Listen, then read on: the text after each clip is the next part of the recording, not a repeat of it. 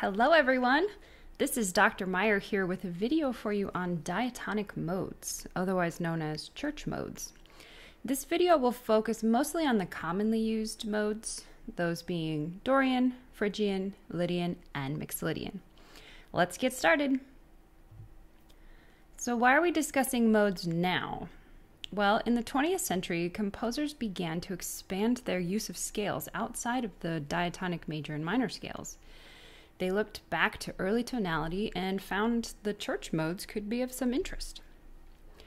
These diatonic collections are actually just a rotation of the piano's 7 white keys and their various transpositions as outlined by this chart. So relative, that means sharing the same key signature. Relative to C major, Dorian is from D to D, Phrygian from E to E, and so on. You'll notice that when we begin on A, we get natural minor, and when we begin on C, we're back to C major. Locrian mode from B to B is not often used and will not be discussed in this video. The colors of these scales helped composers like Bartók and the Impressionists expand their compositional palette. It's pretty cool. So how can we construct modes without having to go through all of those rotations? It just happens that listeners can experience modes as they are parallel. That means sharing the same tonic. Parallel to major and minor, but with one degree of alteration or a color note. Each mode sounds like the major or minor mode tonic, but has one pitch altered. Once the mode is constructed, you can actually represent it with a traditional key signature based on that altered note, just with a new tonic. Dorian mode, relative to C major, is D to D. Sounds like this.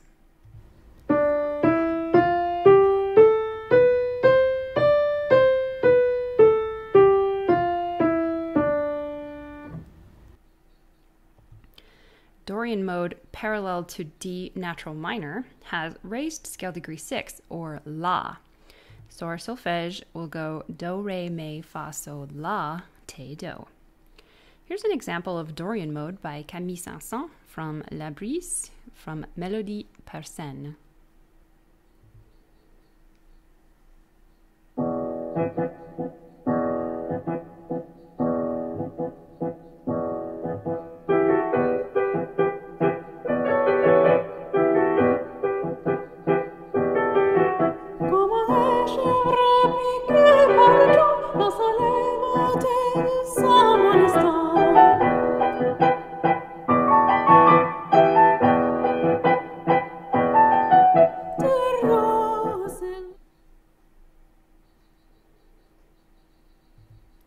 Phrygian mode, relative to C major, is E to E.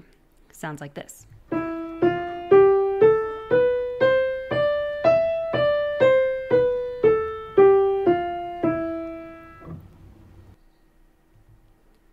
Phrygian mode, parallel to E natural minor, has lowered scale degree 2, or Ra.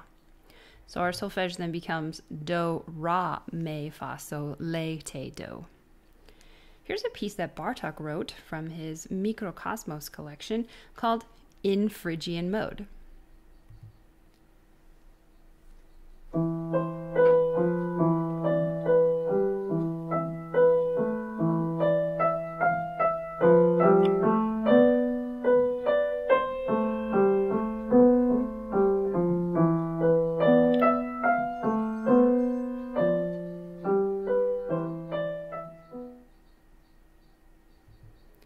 Lydian mode, relative to C major, is F to F. Sounds like this.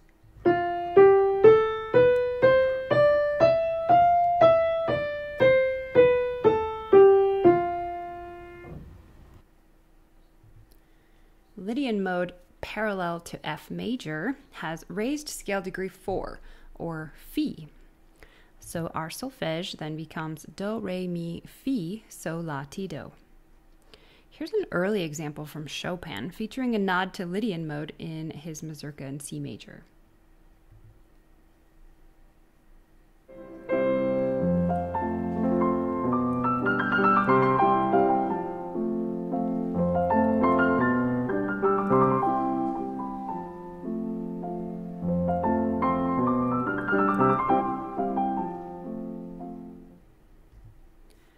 Mixolydian mode relative to C major is G to G. It sounds like this.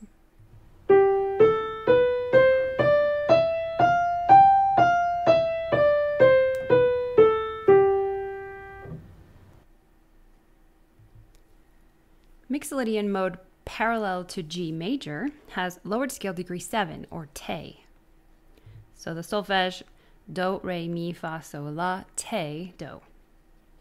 Here's another example from Bartók's Mikrokosmos, this time in Mixolydian mode.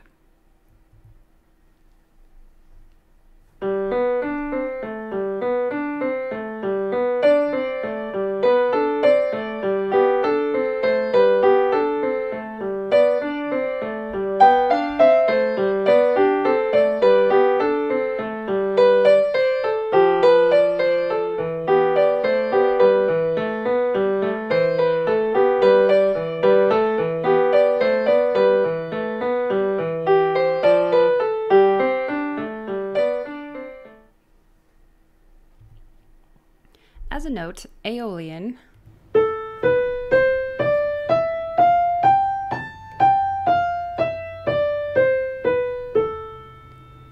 and Ionian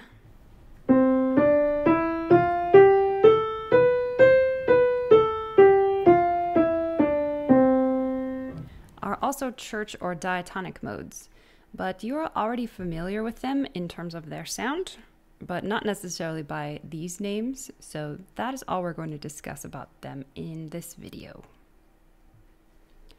So how can we create a key signature for these modes? Well, we know that they are a rotation of an already existing major key, so we can find a relative relationship, and we know that they sound parallel to some major or minor key, but with one alteration. So first we're going to write the pitches from do to do on the staff and recall which scale the mode sounds like. So we're searching for that parallel relationship. Adding the appropriate color note, either la, ra, fi, or te. And now we can observe the number of flats or sharps that we've written. And this is always going to correspond to a traditional key signature that we know. To double check our work, you can always think of that relative relationship or the rotation under the mode that it falls. So for instance, here's the C major rotation. Dorian being from re to re. Phrygian from mi to mi. Lydian from fa to fa. Or Mixolydian from so to so. So if we think about this, if Mixolydian is so to so with no sharps or flats in its key signature, what is the key signature of do, or down a fifth?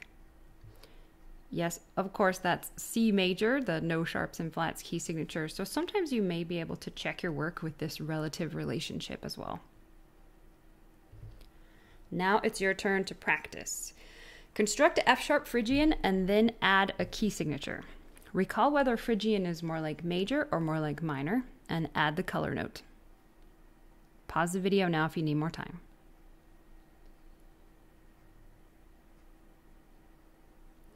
You should have found that F-sharp Phrygian is more like minor mode, but with lowered scale degree 2. So F-sharp minor has 3 sharps, but the G sharp here is removed in order to account for that lowered scale degree 2, or Ra.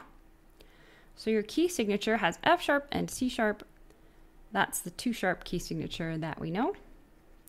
Here's, let's have a listen to the Phrygian scale here and make sure we can connect the sound with our answer.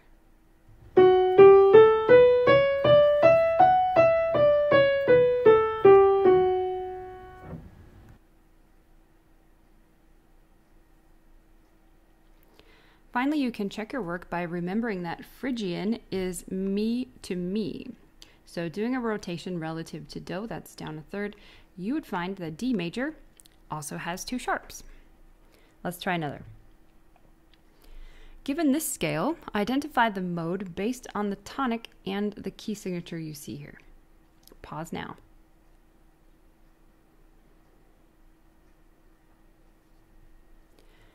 You should have found that this scale is like B flat major, except that it has lowered scale degree 7. So that is our B flat Mixolydian. Listen to B flat Mixolydian and hone in on that lowered scale degree 7.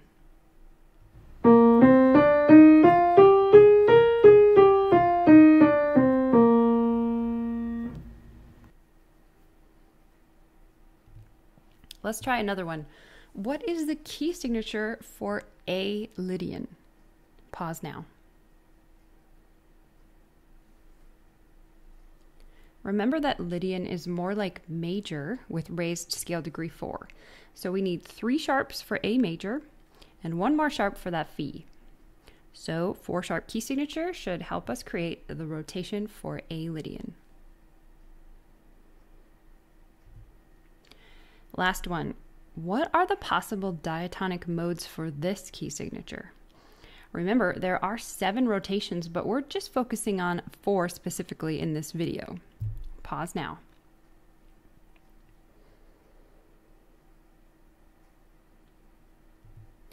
The 7 scales are C Dorian, D Phrygian, E flat Lydian, and F Mixolydian. And if you're going for extra points, G Aeolian, A Locrian, and B flat Ionian. We have learned a lot about modes in this video. The church modes, or diatonic modes from the medieval and Renaissance eras, make a comeback in the 20th century. Each mode is a rotation of the diatonic major scale. But it's easiest to compare the modes to the major and minor scale tonics that they sound like, with the addition of a color note. Remember that you're always going to use a traditional key signature, but the tonic will be different because we are on a different rotation. Work to memorize this chart here and you will have no problem constructing any mode. That's all for now. Thanks for watching.